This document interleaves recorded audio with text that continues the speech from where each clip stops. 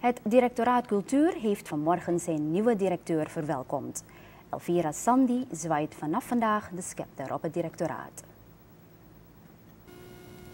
Volgens de scheidende waarnemend directeur van Cultuur, Natasha Benanon, is het moment van change management aangebroken en die is gevonden in de persoon van Elvira Sandy. Benanon verwelkomde Sandy hartelijk op het directoraat en hield haar de taken voor die zij als directeur kan verwachten. Vanaf vandaag bent u de hoogste ambtenaar op het Directoraat Cultuur en verantwoordelijk voor de uitvoering van het cultureel beleid.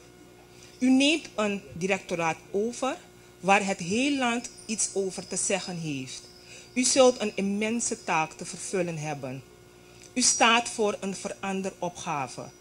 Dit betekent dat vanuit een bepaalde visie er een transformatie moet komen naar een nieuwe, slagvaardige organisatie, de verdere ontwikkeling van het management en de medewerkers.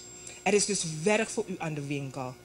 Praten over cultuur is helaas makkelijker dan het ontwikkelen en uitvoeren van beleid in een werkelijkheid van een zeer dynamische diversiteit.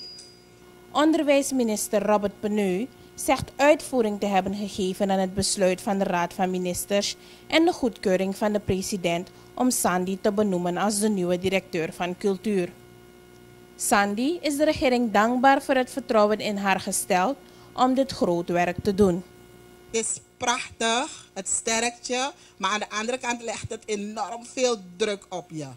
Want iedereen kijkt zo verwachtingsvol van, ai, Elvira gaat het doen.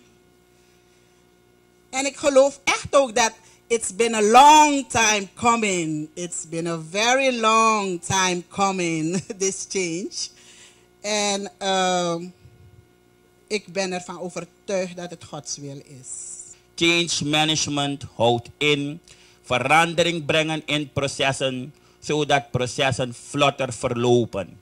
We zijn allemaal Surinamers. We zijn allemaal respectabele burgers van de Republiek Suriname. En laten we als eensgezindheid en eenheid werken aan de opbouw van dit land Suriname. En laat geloof en cultuur ons niet scheiden. Elvira Sandy, de nieuwe directeur van het Directoraat Cultuur. Daarna zag u minister Robert Peneu van Onderwijs, Wetenschap en Cultuur. Vanmorgen is Sandy verwelkomd als de nieuwe directeur op het Directoraat Cultuur.